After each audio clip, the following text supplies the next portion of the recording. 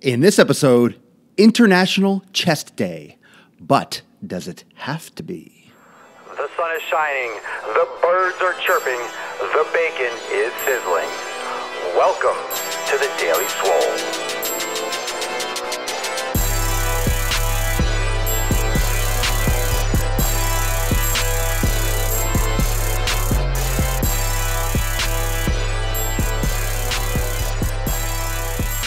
Welcome, everyone, to episode 276 of the Daily Mother Swole, the most muscular podcast in the realm, because when I flex, you flex, we all flex our biceps. We are large, we are in charge, and the nipples are hard. So we're ready to get started. Episode 276.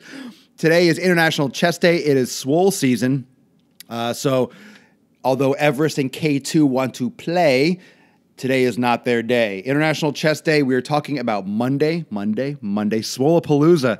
I like that, Ian. Holy shit, I like that one. So thank you for sharing this broadcast. We certainly do not have enough heads in here, so make sure you are blasting this and let everyone know that Swole, Papa Swolenormous, is about to go off the rails. Today is International Chest Day. That's what we call it. It's a day where everyone goes to the gym and says, today I'm going to do some chest. I'm going to work my man titties or my lady tits. But does it have to be International Chest Day? Does it have to be Chest Day on a Monday? Where did this start? I don't have that information, to be honest with you. I have no idea where this started or why this started. It's one of the classic lifts. I'm sure you can Wikipedia that. Maybe it started back in Arnold's day. I'm sure that's when this type of training split, because they always usually did chest on a Monday. But it doesn't have to be. And what determines your Monday workout? What determines your Monday workout pretty much comes down to your split and what availability you have to equipment, what availability you have to your training schedule for that week if you're planning on doing, 3 days a week, 4 days a week. So what you're doing on a Monday does not have to be chest, and that's always kind of been the theme. And yeah, I see that, Eric, you do legs so you can get it over with earlier. A lot of times I do that as well. And that's really what I'm getting into in this first part, is that it does not have to be International Chest Day. It does not have to be Monday Chest Day. You can do a different workout based on your split. But I think a lot of people that are getting into these workout programs that see chest on Monday, they automatically gravitate towards chest because that's what most programs start with. That's what they see most people do. If you work out with a partner, if you work out with a couple friends, that's what you normally go to do on a Monday. And honestly, there's nothing wrong with that. It's not, you can't do this. This is not the way to make gains. It is a great way to make gains. It's a great way because you're lifting weights and it's been done for many, many years and it works. It works. So you can do yoga on a Monday. You could do legs on a Monday. It depends on how frequently you do those body parts.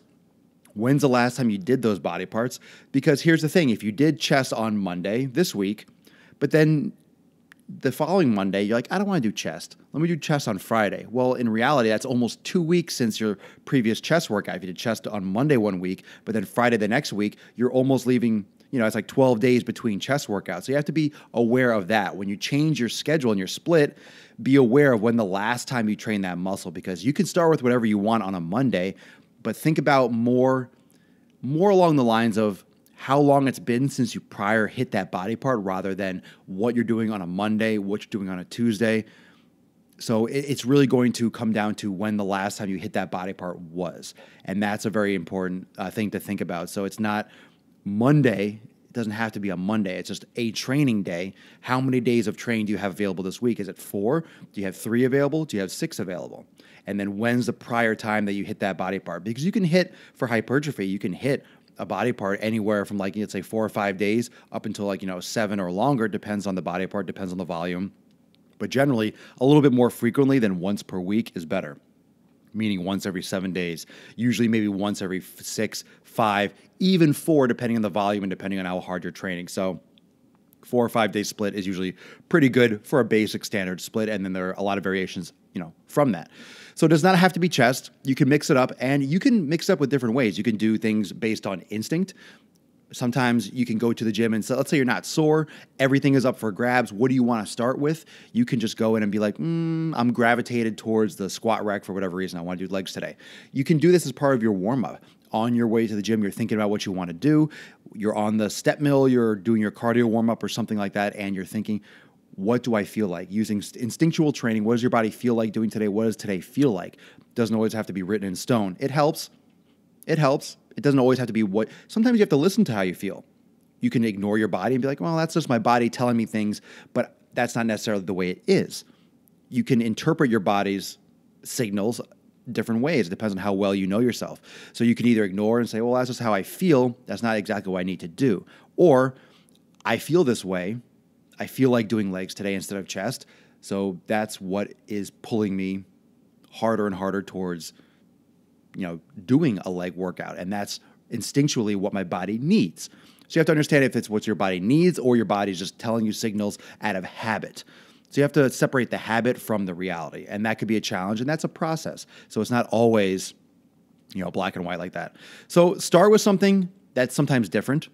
Mix it up. Start with a different exercise. You might get to the gym. How about this? You plan this scenario. You plan for chest day. You go to the gym expecting to do chest on Monday. And then you go there and all the machines are taken. It's packed. You go there at like prime time. All the benches are filled. The free weights are filled. Dumbbells, barbells, the machine presses are filled. Unless you want to start with push-ups and do a lot of push-ups, there's no chest exercise or equipment really available. So it throws a little monkey wrench into your system. Either you start with a different exercise for that body part that you normally won't do, and that could be a good mix-up, or you start with a different body part. Now, if you get your mind focused on one body part and you go into the gym and things flip and all of a sudden you're trying to do something different, like a completely different body part, that might throw off your planning a little bit. And that might throw you off a little bit too much because you're visualizing one thing and then it's like too much of an extreme change. Depends on what your personality is like. Can you all of a sudden flip the script like that and still attack, or does that throw you off so much you can't focus on what you're doing and you get discouraged? You have to understand yourself. And it's not bad one way or the other, but you have to understand that you have to react to your situation and you have to know how you react and how to deal with it for yourself personally. Some people could be like, fuck it, I'll do legs today. Or I'll just do arms today. For me, knowing that if I go in knowing that I'm going to do, let's say, chest and triceps or chest and whatever, it's easier for me. If I go and I can't do that body part or I don't feel like it, I'll do back or something upper body. It's too much of a mental shift for me to go into leg mode. I like to know I'm doing legs. I like to go to the gym to do leg workout. I can't effectively, and I've learned I don't even bother anymore to just, hey, I guess I'll just do some legs today.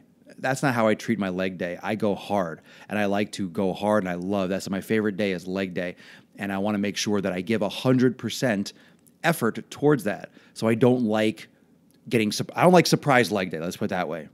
No one likes surprise butt sex. I don't like surprise leg day. That's how that works right there. I don't like surprise leg day. And that's just me personally. You might be different, but that's how Papa fucking Swolenormous rolls. So start with a different exercise. Maybe start with push-ups, maybe start with flies, maybe start with pec deck. But to do what others won't, that's really going to be the big kicker. You have to do what others won't. You have to do what others won't do, what others aren't willing to do. And that could be starting with a different exercise. That could be starting with a isolation exercise before a bench press, starting with the fly, starting with the cable crossover, starting with a pec deck. You need to go at it regardless. You're there to do battle. You're there to do work. You have options. You have things you can manipulate, but you have to do what others aren't willing to do. Some people aren't willing to fall out of their routine. Some people aren't willing to do a different exercise. You'll see them. You'll see these fucking people waiting at the bench. They'll say, how many more sets do you have? And I'll be like, 3 or 4, I'm not sure. I usually say, I don't know.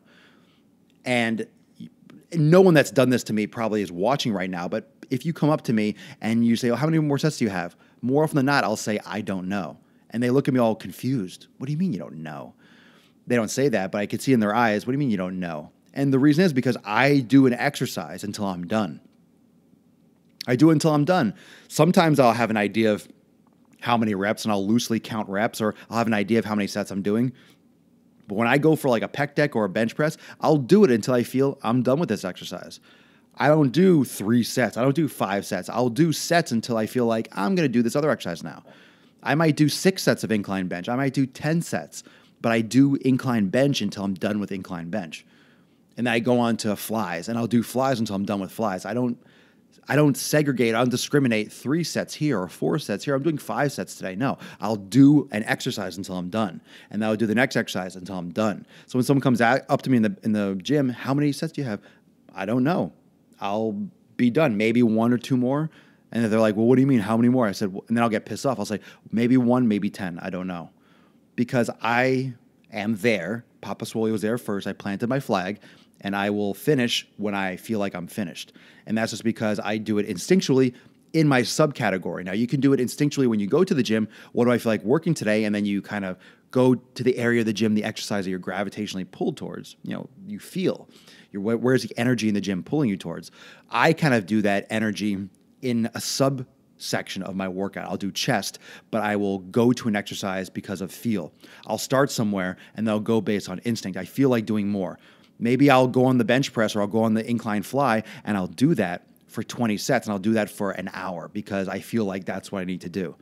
And I just crush that exercise. My body is just reacting well to that one exercise, and I just crush, and then I'm done. I'm done. I mean, come on, you do 20 sets of flies. Do you need to do more for your workout? No. And I'll just go hard.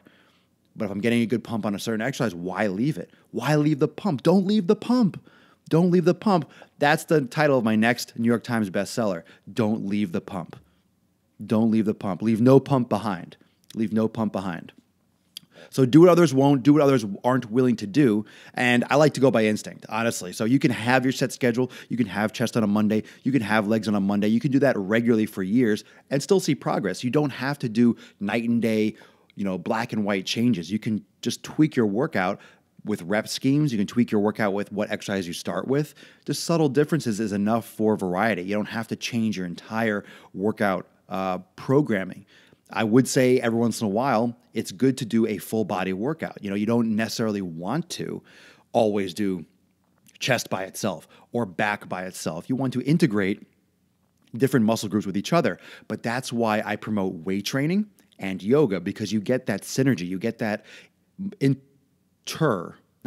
get that intermuscular coordination with yoga. So that covers your total body workouts. I don't personally like total body weight training workouts. I do them sometimes, rarely, but I do them. But that's why I do my weight training and I do my segmented strength training. But then yoga gives me that integrated strength training and endurance training and stabilization training. So you get the best of both worlds by combining resistance training with yoga. And I'm telling you, spend all the hours you want doing cardio. Do cardio until you fucking bleed from the eyes. You want results? Do your weight training, do your strength training, and do yoga.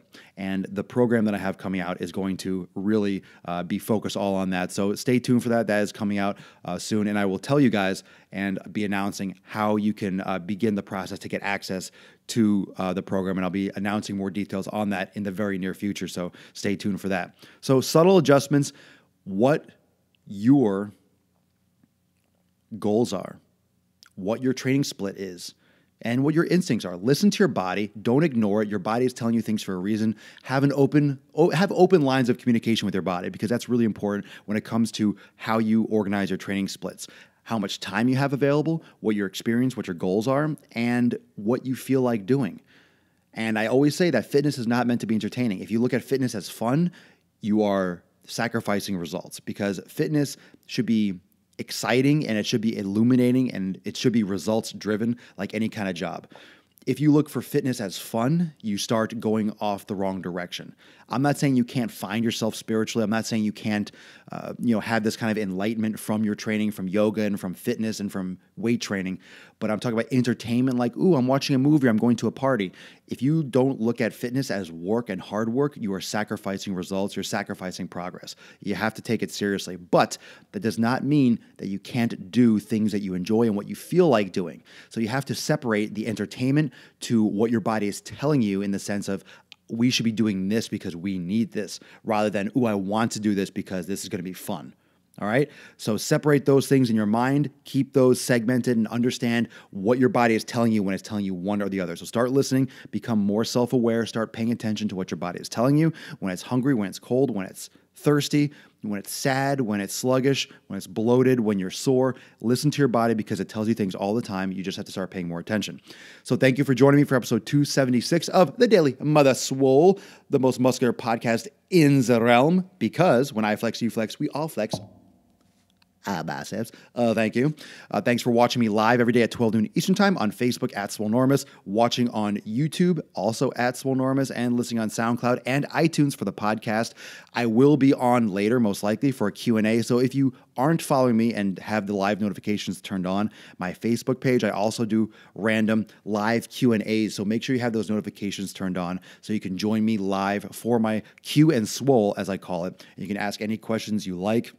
So show up there and be dazzled by gains and knowledge and probably a lot of caffeine. So I'll see you guys later for the Q and Swole. So turn on live notifications. I'll see you tomorrow for episode 277 of The Daily Mother Swole. Peace out and enjoy the rest of your Monday. Premium members, I will see you at 1 p.m. for your accountability meeting. So Swolenormous Premium, see you at 1 p.m. Everyone else, peace out. See you tomorrow.